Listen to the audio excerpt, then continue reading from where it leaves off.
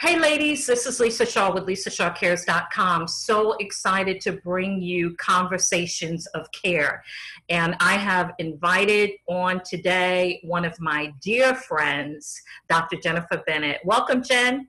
Thank you so much. It's so good to be here and to see you. I'm so grateful, Lisa. So grateful for you. Thank you, sweetie. It's good to see you too. And thanks for being a part of this Conversations of Care. We're in, some call it uncharted territory, difficult, challenging, for many, very frightening. There have been so many changes that we're all experiencing, and each person and each home and each business and each ministry and so forth is experiencing different things. And so I wanted to ask you to share with the community of women that will watch this video, as women of faith, how are you walking through this difficult time? How are you leaning into God, and what is he putting on your heart for during this time? Yeah, that's a great question, Lisa. And goodness, if I think back to a month ago when all of this craziness really started to happen. I'm in North Carolina. I work in higher education, and our students were gone for spring break, and the question was roaming like, well, what are we going to do? Are the students coming back to, campus, this and that? If I think back to 4 weeks ago, life looks so different today than what it was 4 weeks ago. And I have to tell you, in the 4 weeks that I've been now home, working from home, teaching my class online, my 10-year-old son is here learning how to do online schooling for the time being. My husband is here. Our dog is here. Like, we're all just here full time. I've really had to lean into God multiple times because I've had my good moments and I've had my low moments. And what I noticed for myself was, and even prior to this, I was always a news girl. I like watching the news. I'd wake up in the morning and I'd watch Good Morning America. I'd come home after work and I'd watch ABC Nightly News. And before I knew it, I was like freaking out about COVID-19. And really starting to worry and just be like, oh my gosh, is this it? What's going on? And it was like God was telling me, Jen, number one, step away from the news. Like, you have got to stop watching the news so much. Step away from the news, Jen, and lean into me and my word. And so that was one of the ways that I had to really start leaning into God, was by closing out all of this excess noise, not only the news on TV, but even on social media. Oh, girl, you know how it is. You can get on there happy and leave like, whoa. Exactly. And everybody was sharing these like doom and gloom articles and how these healthy people in their 40s, and I'm in my 40s and I feel like I'm healthy, we're dying and all of this. And I'd see that and it would just, I would just start thinking about the worst things possible.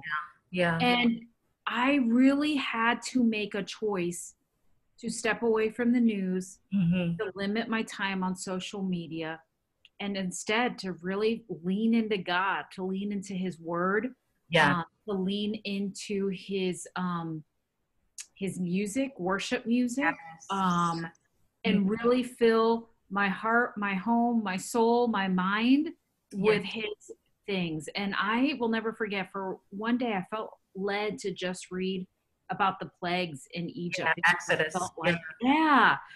I felt like, oh my gosh, I feel like we're kind of going through this. And I remember when I was reading through it in the message, there were different parts that really stood out to me. And the one of the main parts was how God continually protected the Israelites. And from the plagues and just different things that were happening. And I was like, okay, God, I'm going to claim those promises in my life. I'm going to claim those promises for my house, that no harm will come to us, Right. that we will be protected, Mm-hmm. just like you did for the Israelites, and that God, through all of this craziness, through all of this unknown time, these unsettling times, Yeah. that I can lean into you and Yeah. I can trust you. Yeah. That's good. That's good. Yeah. And I came across your book the other day, Be Worth Following. And I thought about how it came to my mind again when you just talked about social media. We all have a right to express ourselves the way we need to express ourselves. Yeah. But for me, I have to back up from it because I'm super sensitive to in the spirit realm, and so if I start taking all of it in all the time, my heart gets real heavy. Yeah. And but I thought about the prime opportunity that we have right now to be worth following. Yeah. The Absolutely. opportunity as women who are believers in the Lord Jesus Christ to in addition to sharing your fears and your worries and your concerns, to also share about him and talk about Right.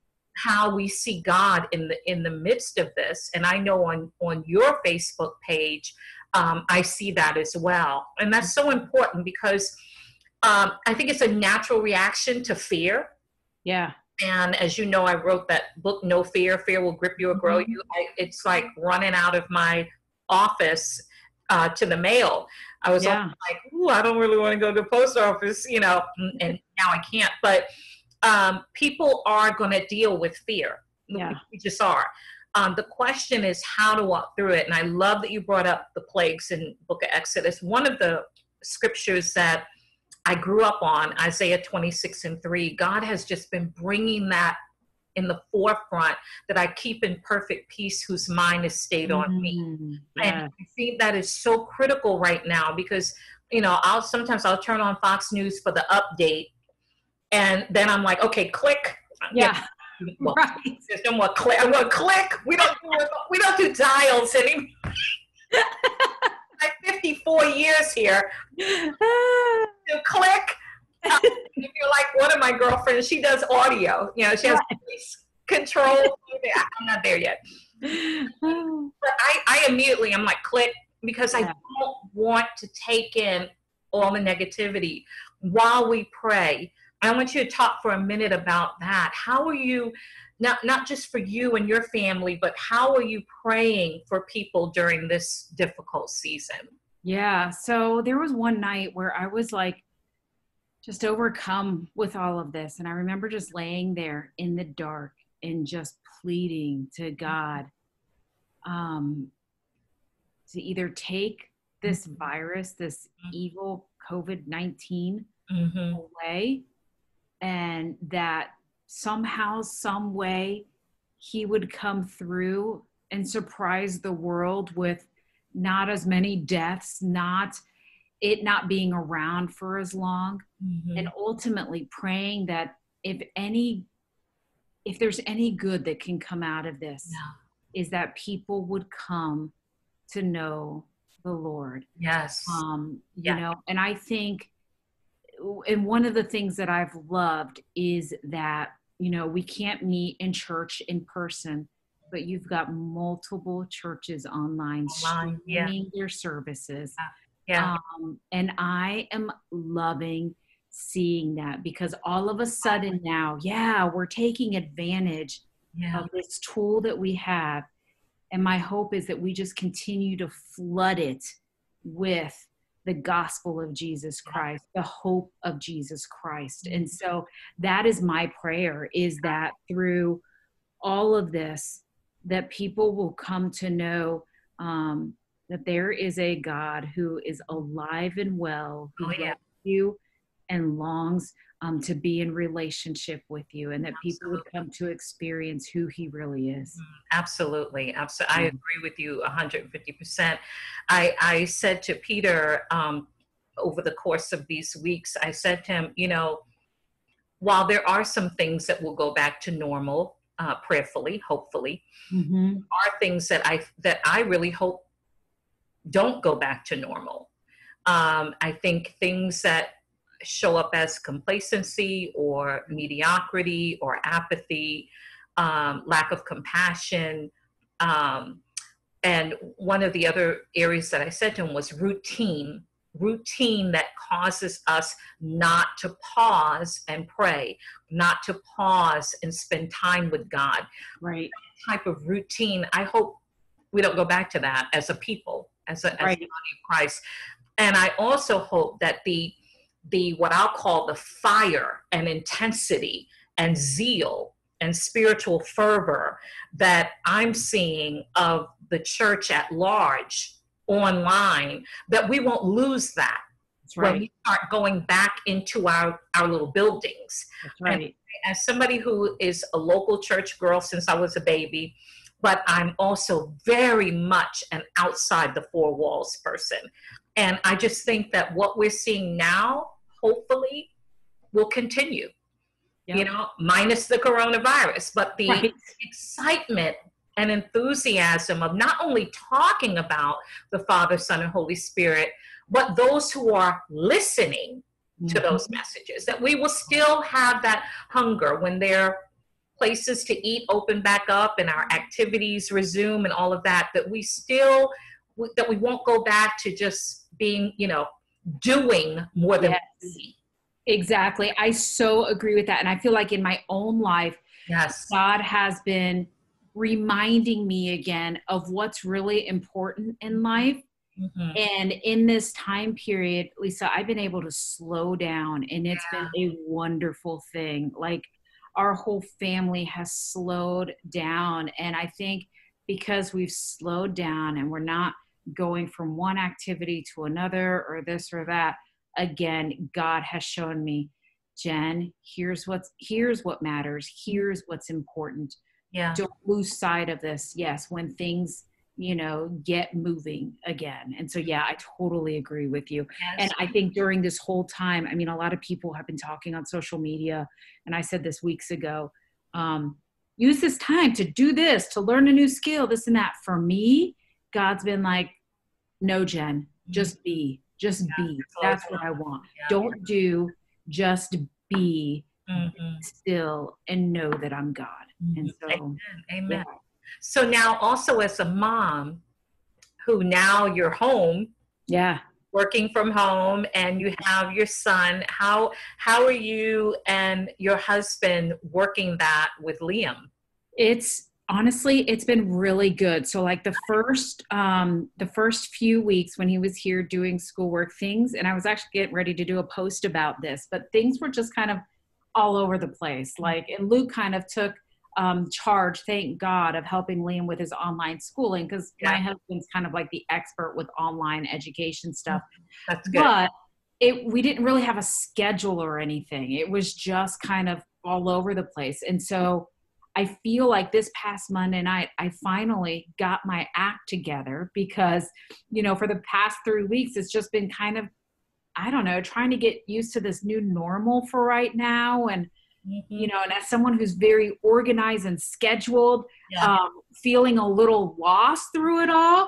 But it wasn't until like 3 weeks into it that I finally sat down and put a schedule together. And so now we have a schedule. We all get up at a certain time. We have breakfast and family devotions. And then Luke, and our dog go for a run while I vacuum the house. And then we all start our work. So we now have a schedule in place, which has helped out tremendously. But my post that I was going to put up was encouraging women, don't you dare feel guilty if you don't feel like right now you have your act together. Excellent. If you feel like you're not super mom, if you still feel a little scattered brain, because this pandemic can be overwhelming, and it can take some of the strongest ones of us and lead us into a place where we're just not used to being. And for me, that I was just kind of like, okay, things are just kind of all over the place, and they work for a while. And now 3 weeks, 4 weeks in, I'm finally getting my groove back. Yeah, that's awesome. I call it letting yourself off the hook. Recently, I was asked to write for Dr. Shaniri be one of the authors in a book that she's putting together for women. And my chapter, this is before the coronavirus, my chapter is titled Let Yourself Off the Hook.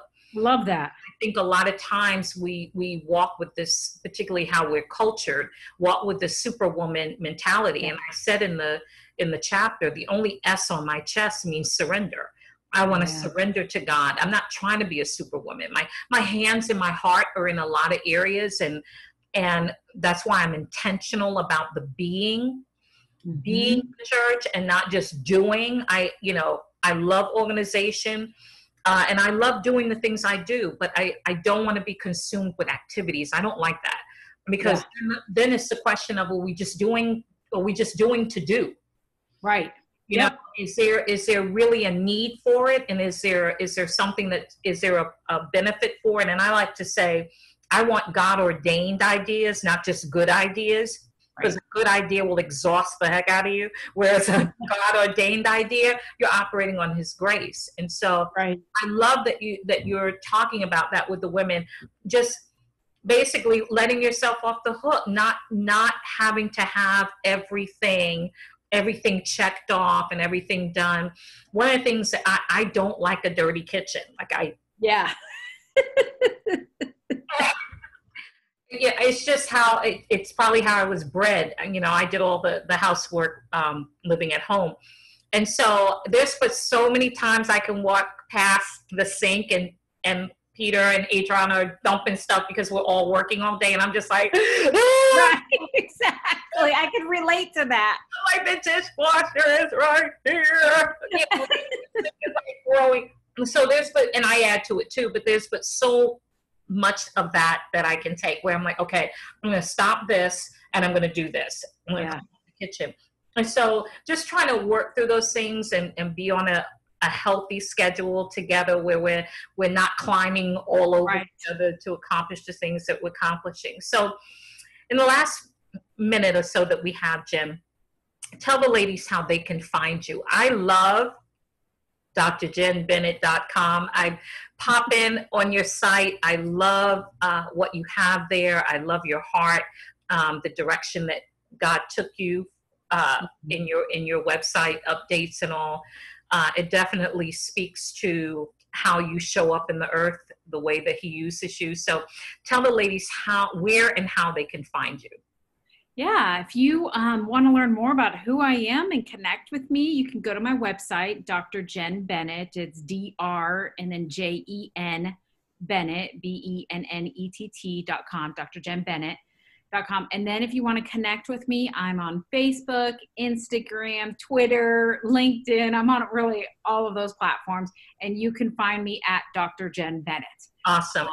And for women and men who want to learn how to be worth following, just list your book and where they would find that. Yep. So you can find my book on my website.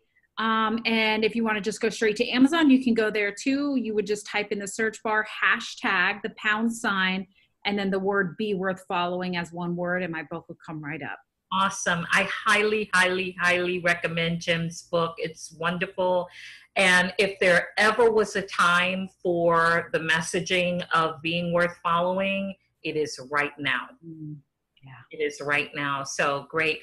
Thank you, sweetie. I love you. Thank you. Love you too. Being with us today. Take care. God bless. You too. Thank you, Lisa. Thank you. Bye-bye.